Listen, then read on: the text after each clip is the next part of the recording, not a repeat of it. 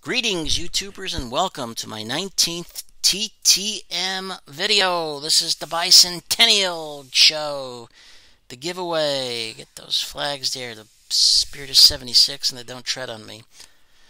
200 subscribers, I call it the Bicentennial show. We're going to have the giveaway at the end. I want to thank everybody for subscribing.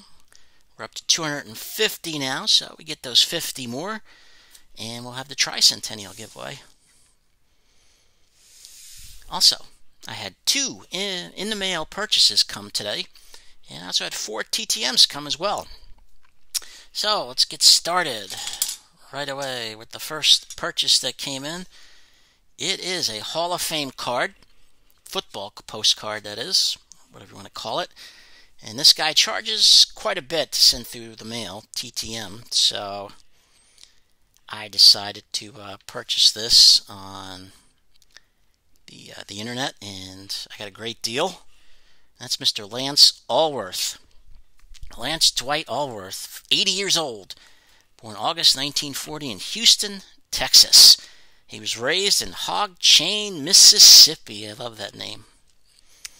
He earned 15 letters while he was in high school, and then attended the University of Arkansas up there in Fayetteville. He was a track star at college in the long jump, the 100-yard dash and the 220-yard dash. He ran the 100 in 9.6 seconds and ran the 220 in 21.2 seconds, so he was fast. He was offered contracts to play baseball by both the New York Yankees and the Pittsburgh Pirates. Turned them both down. Stayed at Arkansas to play football. He was All-American in 1962.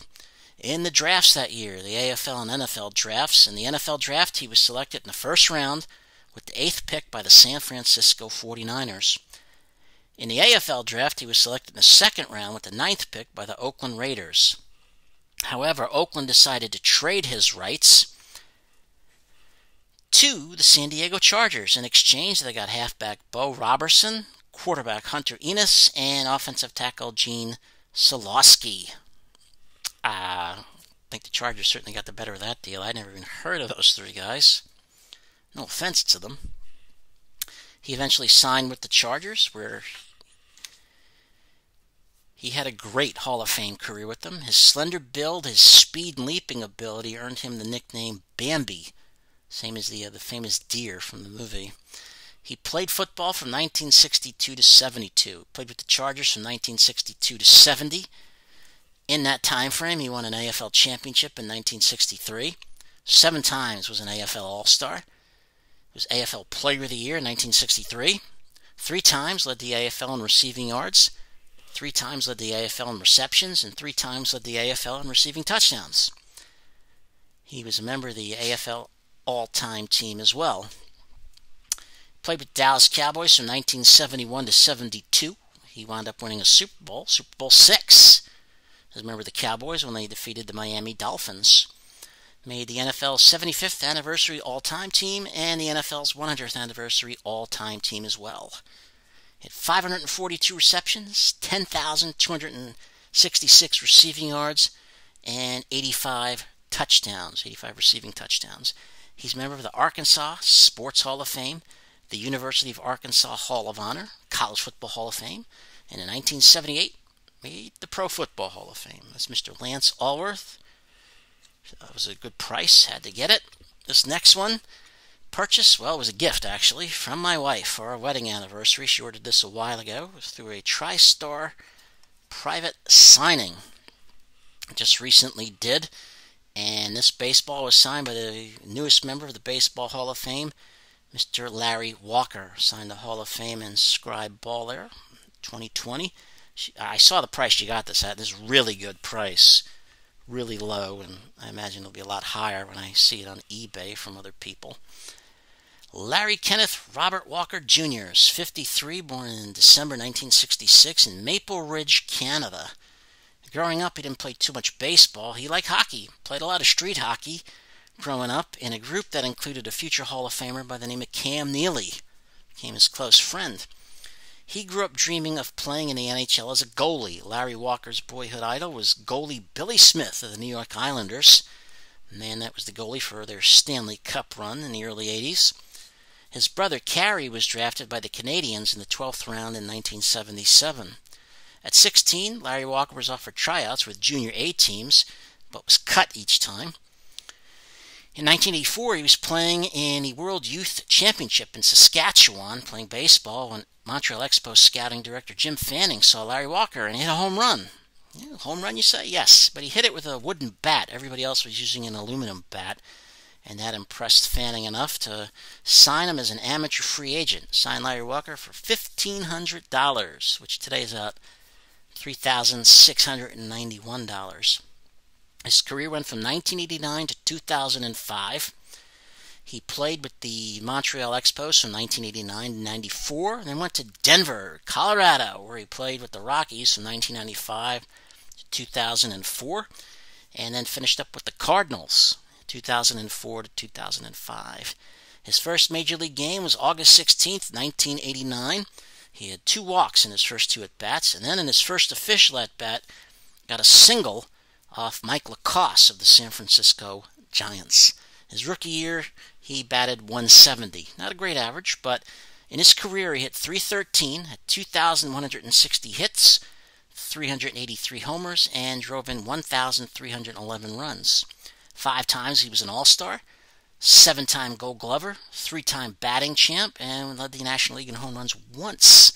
In 1997, he was the National League MVP, where he hit .366, 49 home runs, 130 RBIs, 208 hits, and 33 stolen bases. And he was elected to the Hall of Fame this year in 2020. Of course, there's no ceremony. They might have one next year, I guess, if things get better. But this is a great ball, and it was a great gift, and I always thank my wife for that. Now, the TTMs I got. Let's get to that. First one came from Wisconsin. It was 10 days. There was no fee with this one. It's a Hall of Fame baseball postcard that was signed by Hall of Famer Bud Selig, the commissioner. Alan Huber's Bud Selig, 86, born in July 1934 in Milwaukee, Wisconsin. Graduate of the University of Wisconsin at Madison with a BA in American History. He was one of the owners of the Milwaukee Braves, a minority owner, and he did not want the Braves to leave Milwaukee. If they'd come all the way from Boston, they were there for years, and tried to stop the Braves from going to Atlanta, but was unsuccessful. So he put together a group to try to get another major league team into Milwaukee. In 1969, he and his group tried to purchase the Chicago White Sox, and they were going to move them to Milwaukee. But the sale was vetoed. I think the owners did not want the White Sox leaving the south side there. So in 1970, Selig and his group purchased the bankrupt Seattle Pilots of the American League. They played 1 season in Seattle. Selig and his group bought them and moved them east to Milwaukee, Wisconsin. There they stayed. Under Selig's ownership in 1982, the Brewers made the World Series, American League champs, only to lose to the St. Louis Cardinals in 7 games, a very good World Series. The year before, they'd made the playoffs in the strike-shortened season in 1981. He was acting baseball commissioner from 1992 to 98, and then he stopped acting. He became the commissioner in 1998 and served until 2015. Got elected to the Hall of Fame in 2017. So again, this was 10 days. There was no fee for Bud Selig. Next one is a basketball college legend. Certainly was. And I sent him 2 cards. He signed both. He also signed the index card. And that is the great Austin Carr. Get him in there a little bit more. Sign that card, the upper deck, and the tops one. It's like the upper deck there. I like those old Cav uniforms. And he signed the index card as well. All in gold with his number, 34 on them. Austin George Carr, 72. Born March 1948 in the nation's capital, Washington, D.C. Went to Mackin Catholic High School in the nation's capital. He had 2,000 points as a high school player. And then went to the Golden Dome. Notre Dame, 1968 to 71 he played. Scored 2,560 points, 5th all-time in college basketball. Averaged 34.5 points a game for the Irish. Holds the NCAA record in a tournament game for points in one game. He scored 61 against the University of Ohio 50 years ago in 1970. He also had the most field goals in one game with 25, and that was all before the three-point shot came about. So imagine if he had the three-point shot, he'd scored a lot more. His record scoring edge of 50 points per game in 7 games in the NCAA tournament is still a record that stands today, and who knows who could break that. In the 1971 drafts for the ABA, he was selected by the Virginia Squires, and in the NBA was selected in the first round, number 1 overall by the Cleveland Cavaliers, and that's who he signed with. His career lasted from 1971 to 1981. Played with Cleveland, the Dallas Mavericks, and the Washington Bullets. His longest stint was with the Cavaliers from 1971 to 80. A lot of injuries in his career, especially his rookie year. He scored 10,473 points, about 15.4 a game. He had 1,990 rebounds, which is about 2.9 a game. And had 1,878 assists, about 2.8 a game. He was a College Player of the Year in 1971, made the All-Rookie First Team, and then was the 1974 All-Star. He's part of the Miracle at Richfield with the Cavaliers when they won their playoff series, I believe, over Washington. And he's a member of the College Basketball Hall of Fame. Again, this was 8 days. There's no fee. This came all the way from Ohio. And he signed it all in gold, so I guess, tell me where he went to college, but I heard he knew that. One of my all-time favorite college players. This next one also came from Ohio. We got an Ohio thing going here. He's a basketball player who played with the Cavs. He signed 2 cards, didn't sign the index cards, but, I'll live. There's not a problem. That's Mr. Jim Chones. James Burnett Bunny Chones. 70 years old, born November 1949 in Racine, Wisconsin. Attended Marquette University in Wisconsin there. From 1970 to 72. He was an All-American in 72 as well. However, he left Marquette to pursue a pro career in the ABA. He was only the second player, I believe, at the time in NCAA history to leave for the professional game. Spencer Haywood, I think, was the first one. The Nets offered him a contract with good money, but it stipulated that he had to sign the contract, accept it within a few days of getting it, and he had to leave college. Couldn't stay there. So money talked, and he went. He played from 1972 to 1982. Played with the Nets, New York Nets, 1972 to 73. Then the Carolina Cougars from 73 to 74. But his longest stint came with the Cavaliers from 1974 to 79. And with the Lakers, and finished up with the Bullets. He was an ABA rookie first team member in 1973. And won an NBA title in 1980 as a member of the Los Angeles Lakers. A team that defeated Philadelphia in 6 games. Game 6, of course, very famous at the Spectrum in Philly when Magic Johnson started as center for an injured Kareem Abdul-Jabbar. In his career, he scored 7,664 points, which was about 12.3 a game. He had 5,196 rebounds, about 8.3, and 1,079 assists, about 1.7 a game. And he's a member of the Greater Cleveland Sports Hall of Fame. Throw that in there for you. Again, 12 days, no fee, came from Ohio, signed to 2 cards, like those old Cavalier uniforms. It's nice. Read a book on the Cavs recently, a very good book. Mentioned a lot about him. This last one came from California. It was 8 days, there was no fee. One of the best names in sports ever. Signed 2 football cards, Mr. Fair Hooker.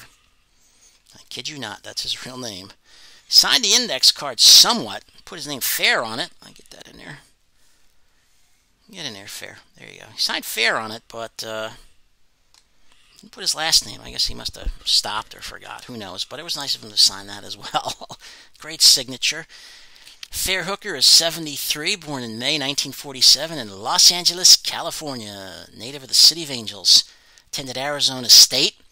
In 1969, he was selected in the NFL Draft in the 5th round with the 124th pick by the Cleveland Browns, where he played his whole career, from 1969 to 74.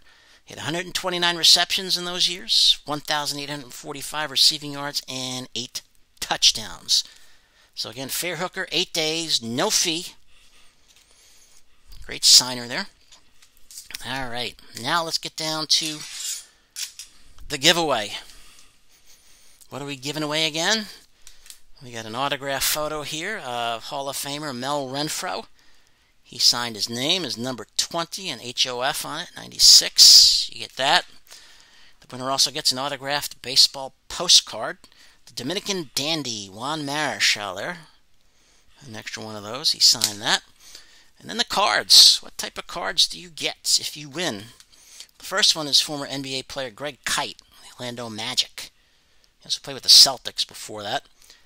I have some stuff out to him. I just haven't heard for a while, a long time. Next up is 1960 AL Rookie of the Year, Ron Hansen of the Baltimore Orioles. Signed the card there. Also, you get an upper... This is an upper deck. I don't know what it is, but it's a good football card of NFL great Darryl Johnston. Great signer. I got a photo out to him, so hopefully I'll get that back soon. You get a baseball card signed by Andre Thornton of the Tribe, Cleveland Indians. Played with the Cubs before that. Nice signature there. I got two cards out to him. NHL Hall of Famer, Mr. Eric Lindros. Also, another basketball player here, David Robinson, playing a little saxophone in this card. NBA Hall of Famer, Naval Academy grad. Another NFL great here, Mr. Ed Too Tall Jones. There he goes. And we also got NBA player, great player, University of North Carolina guy. First pick in the draft. Here's a Cleveland guy, surprise, Brad Daugherty. And we also got former Rookie of the Year on a baseball card here, Mr. Bill Verdon. Rookie of the Year, won the World Series with the Pirates in 1960. Was a good manager as well. And the last one, Super Bowl MVP, Mr. Chuck Howley. Only man ever to win the Super Bowl by playing on a losing team in Super Bowl V when his Cowboys were defeated by the Colts on a last-second kick. Now we get out the old box. The same box that was used in the first drawing for the Centennial Group 100. And we've got, first in, Mets Rule. Great channel there. Melancholy Happy Trails to Mr. Tom Seaver. Passed away, the franchise, recently. Christopher's Cool Cards 2. He's got a good channel there. Just celebrated a birthday. We've got Derek's Cards. He's got a good channel. The Hobbyist. I like that name. Like his channel as well. JR Baseball Fanatic 12. Has a good channel there. You're a young man. Silent Collector. I like that name also.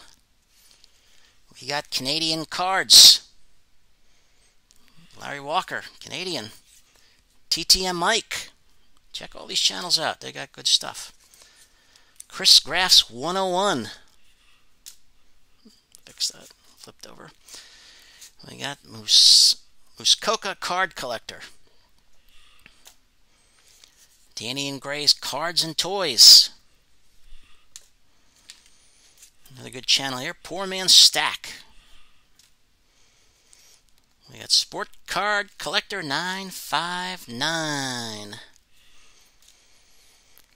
We've also got Baseball Fan 75. He won the first giveaway. He just hit 200, so congratulations to him on that. We got Sage the Collector. These are all folks that left comments in the last two videos. West Star MMG. And Briss. We got Avid Atlanta Fan. We got House of Cards. A lot of good stuff as well. Williman's Trio. George the Collector. We got West Virginia's Michael Myers. Mountaineer State. Another good channel here. Clump's Cards. Got some good stuff there. Here's another good channel. Brandon Stebbins. Adams Card Closet. The Pac-Man. Ground Zero. We got Tony Black. Collector Holic. Great name here. Psyched on baseball cards. Remember the great sports. There's a guy who does a lot of great drawings on his channel there. Reindeer Studios. Another guy who's got a good channel there. Alan Twitchell. Some good stuff. Rad and Dad. Card Currency. Excuse me. Carter Confidential. And last but not least, 4-leaf cards. Let's shake up the box. Excuse me. I shall put my hand in. Not looking around, and the winner is Mets Rule. There you go, Mets Rule. All you gotta do is shoot me your address and I will send you the Bicentennial giveaway. I hope you like it. I had to put some thought behind it there. I always try to do that with my giveaways. And again, I appreciate everyone subscribing. As I'm now at about 250, so I can get those 50 more. I'll have a Tricentennial giveaway. And if you ever need any addresses and I can help for anything, you know, shoot me something, shoot me an email or a comment, and I will try to